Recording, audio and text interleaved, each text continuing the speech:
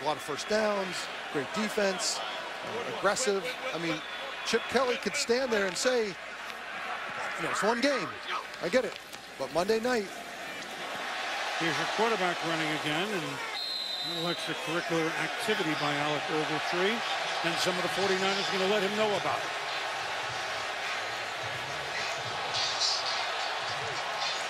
Everything about this, Boomer, is undisciplined on the Rams. Everything is offensive. Everything that happens in these little chippy endeavors always end up being accelerated by the Rams tonight. And it just shows the undisciplined nature of how they've played. And if you watch this back and forth, you'll see that every time it was accelerated here as they went, you know, now they get a penalty. Now they're going to try to figure it out, but I think I really do believe it's going to be on the final push by the Rams. Which may be Donald knocking the helmet of Pat. I think it was Ogletree that made the tackle.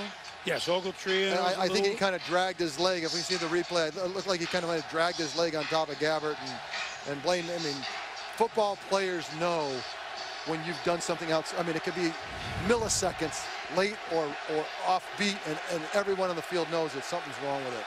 Let's watch it closely here. Oh, nothing big there. Yeah, he's kind of scraped the cleat across there. Personal foul.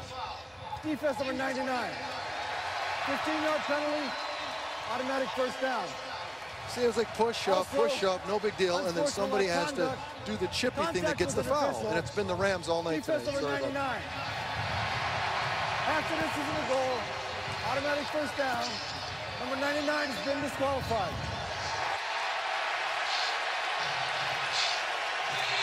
Aaron Donald ejected, and there's your night for the Rams.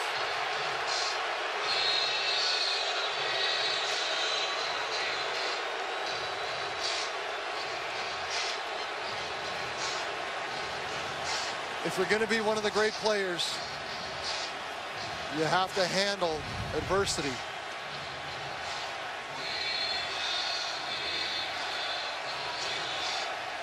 See, I mean, foolish. What is he doing? Take him by the neck?